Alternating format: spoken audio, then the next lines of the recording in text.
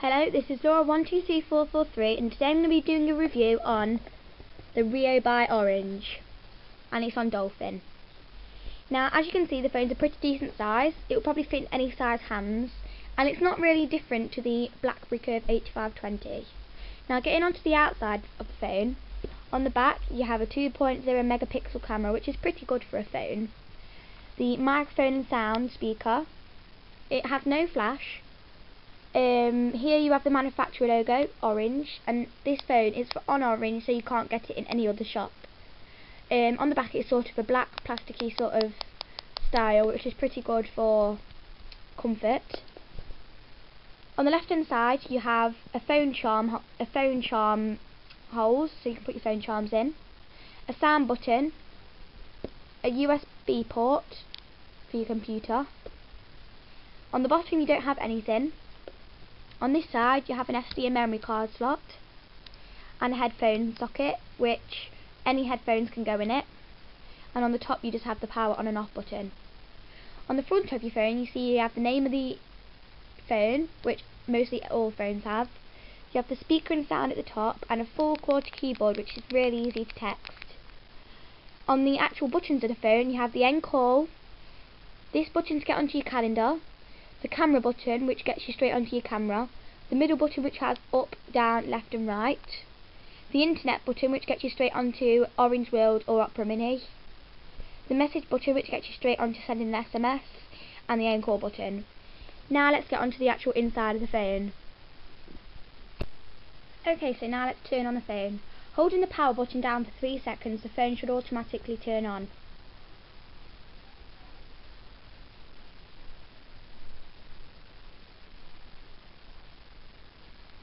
As you can see on the front, it has a pretty decent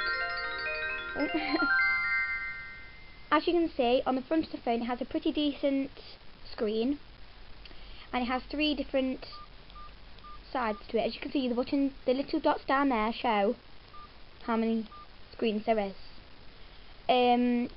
It's also a touchscreen phone, and you have different memos. So you have clocks, you also have the date, your messaging, and all the stuff like that, FM radio. So now getting onto the main menu of the phone, you have call history, contacts, messenger, orange widgets, music, Orange World, messaging, organizer, games and applications, multimedia, settings and more. Let's start off with call history. Basically, you can see your calls that you have dialed, your missed calls, your recent calls, and the calls that you haven't received. On your contacts, you can add all your contacts. You can contact them to your SIM, your telephone numbers, and you can also put them into groups, so friends, family, VIP, business and others. You also have Orange Messenger, Windows Live, so you can do all your messaging. Close that down. And you also have Orange Widgets, which is a simple application that comes with the phone where you can download all different widgets for your phone, such as sports and music. Also on your main menu you have a calendar, alarm, tasks, calculator and file manager, which I'm not sure what it is.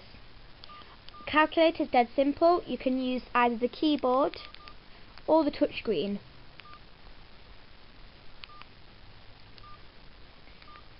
Also on your menu you have messaging.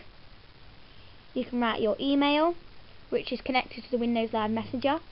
Write SMS and MMS, which is really easy with the QWERTY keyboard. Let's give it a try.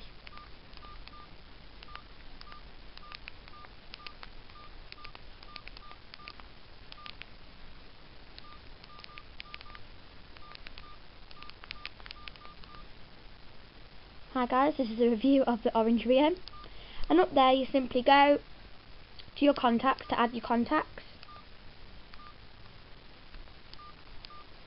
You have inbox, drafts, outbox, sent messages, archive, deleted messages, broadcast messages, templates and message settings. Templates is basically They have different sort of designs for the phone. So text message, like, please call me now, how about lunch, be right back, I am busy now, sorry, thank you, how was the day, long time no see, lots of love, how are you, and all those different things if you can't be bothered to type really. On the phone you also have Orange World, which comes with the phone and is free to browse. You can get free apps off this. For this, the internet is pretty fast.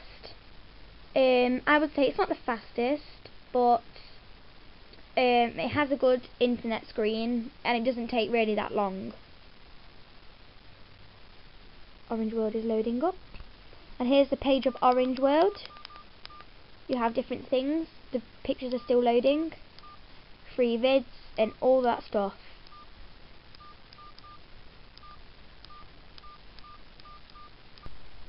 Also on the phone you have music. You can either go to the music store or the audio player, which is where you download all your songs.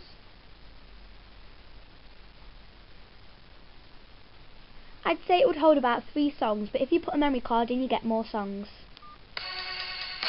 It has a pretty good sound, going up to 7.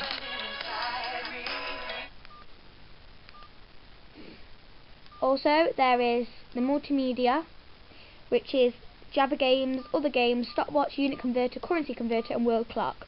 And these are sort of like little apps that you can download. Going on to the Java games and apps, you have Dr. Kawashima 3 demo, Tetris, Opera Mini, Orange Widgets, Monopoly and Windows Messenger. On the multimedia you have your camera, gallery, video recorder, video player, sound recorder and FM radio, sound effects and stuff. The FM radio only works if you have your headphones in, as they are also used as the signal carrier. Let's test out the camera.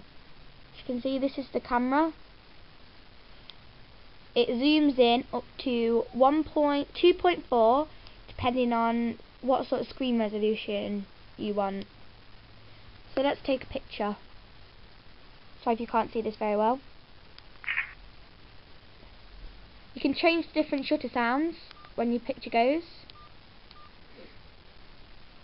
I'd say it has a pretty decent camera, but if you usually use a phone to take pictures, I'd suggest you get a different phone.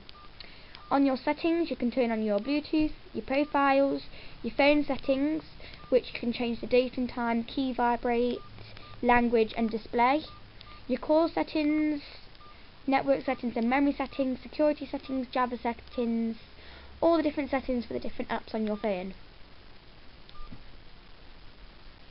Let's check out more.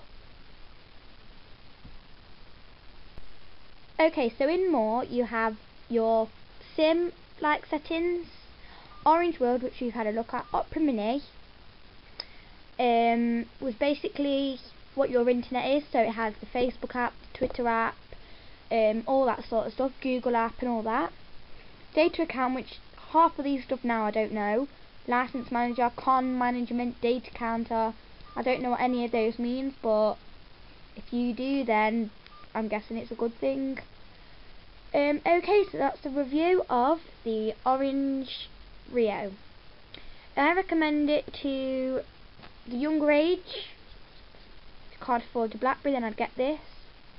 Prices range from £55 to £60 depending on where you get it from.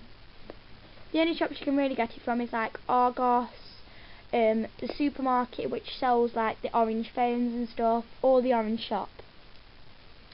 I would definitely recommend this phone. Unfortunately you can't get cases for them because it's like a phone from Orange and not all manufacturers. They don't sell the cases. So you can put a BlackBerry case on the phone by all means, but it would mean then you have to take the case off if you wanted to take a picture on the camera, as the camera isn't in the same place as the BlackBerry camera. It's definitely a good phone, good for texting on, really easy typing, easier than the BlackBerry I'd say. The keyboard doesn't move, it's a really steady keyboard. Thank you, that was my review on the Orange Rio. Subscribe, comment or like. Hopefully I'll get quite a few views. Thank you very much.